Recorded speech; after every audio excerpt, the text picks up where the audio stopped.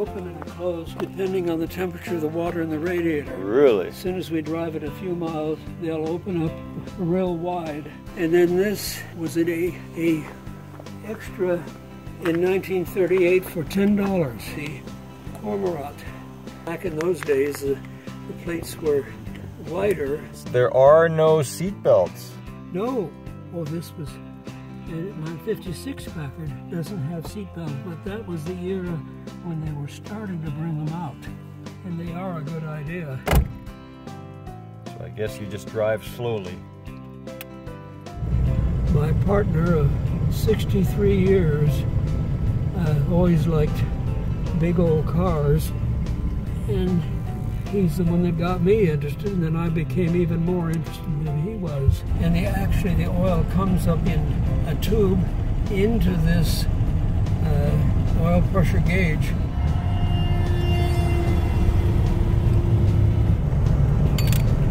Oops.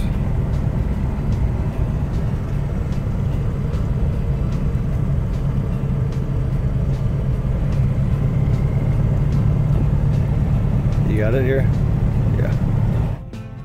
So there's no blinkers either, huh? You have to do no. the hand signals. That's right.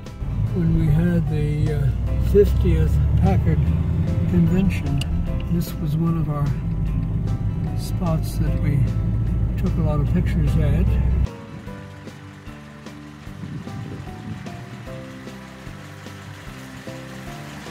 That's the original owner's manual? Right.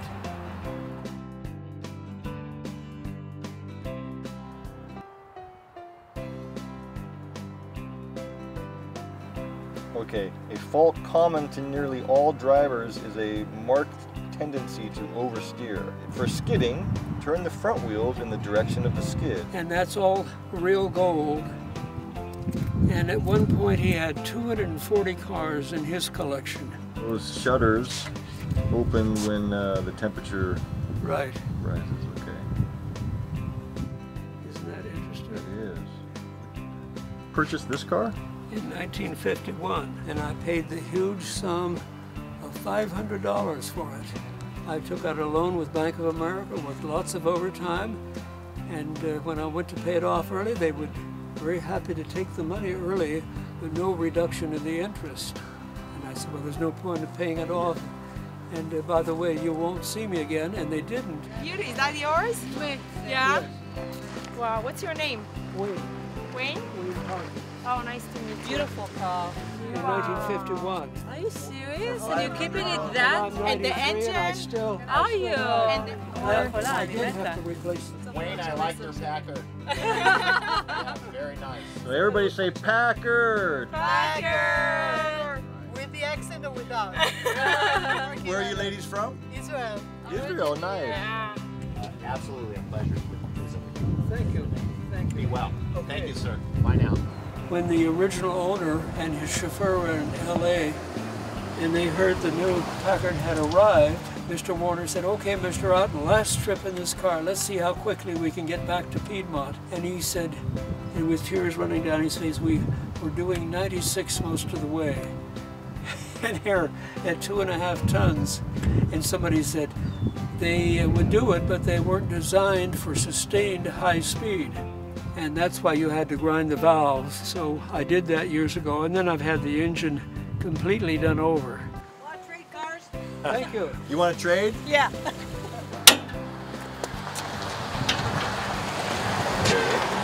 Oh, that is 1938. Man, that is beautiful.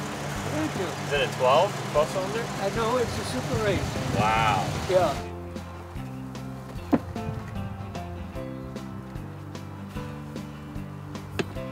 Oh, look at that. And you have the step-down design like Hudson's had.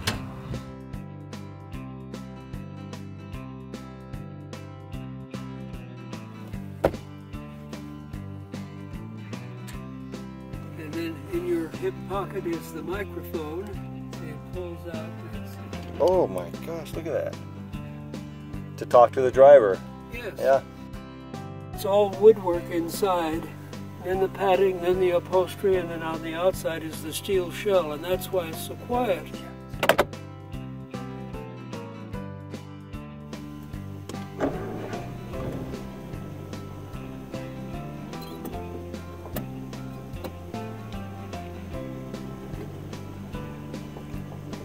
if I back up, Packard used to be famous for the singing transmission, and some people liked that, but others didn't, and so they engineered it so it wouldn't sing anymore in all gears except reverse.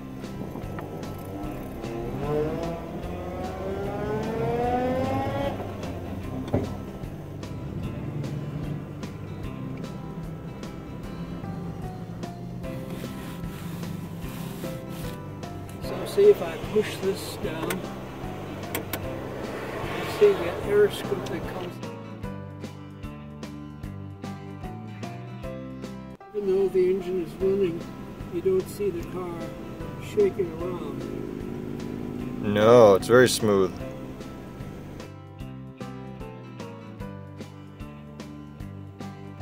I like this horn. It sounds like a freight train way down.